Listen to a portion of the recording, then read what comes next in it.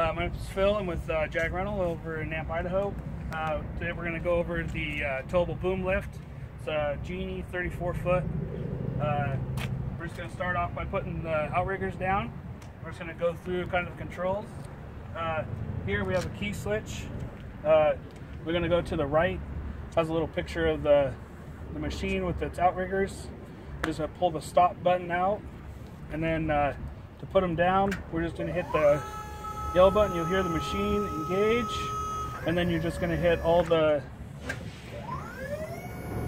buttons, and you can see the outriggers starting to come down.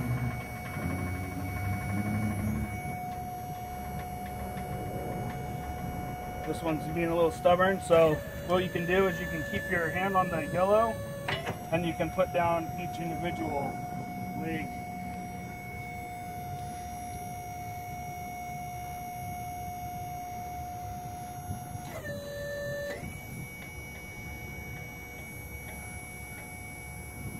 What's going to happen is I'm going to push it and the lights are going to start coming on. So we'll go over that.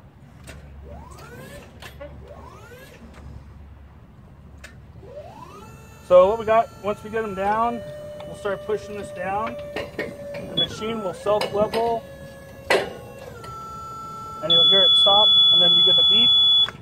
You can stop right there. You can control some of the other functions from down here if you'd like.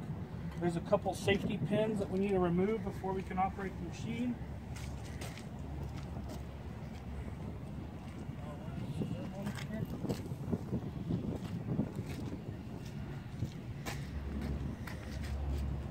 We got a safety latch right here.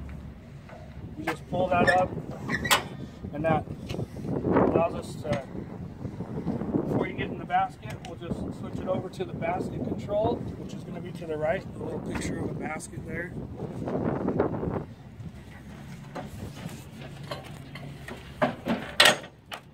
Then there's going to be a stop button up here.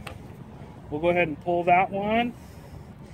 And then same thing, you have a blue button here.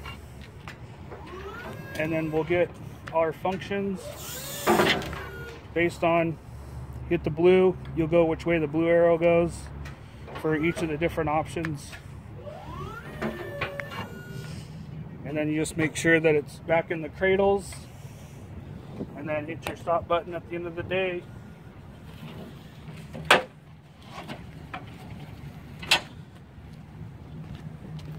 Then we go to transport, just make sure that we lock that back up. You'll switch back over to outriggers. You'll hit the blue button, and then the machine will set itself down. And you'll notice the lights come off once there's pressure off of the different outriggers. And then the plug-in is back here. There's a picture of a battery. You're going to want to plug into that one, and then this one gives you power to the basket if you're running drills or saws or whatever you got in the basket. That concludes the quick rundown on the Z34 boom.